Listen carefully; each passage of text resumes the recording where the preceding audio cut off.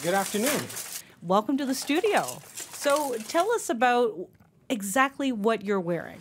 So head to toe, there's plate. Underneath the plate, there's mail. And under that, there's clothes, and all in style of the 14th century, late 14th century. So to come visit us today, was there preparation that had to go into the actual armor that you're wearing?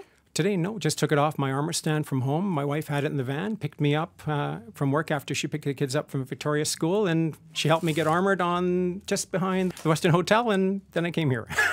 Medieval history has always been of interest. It's something that endures. You know, pirates come and go with things like Pirates of the Caribbean, but there's always this hum or buzz for medieval history.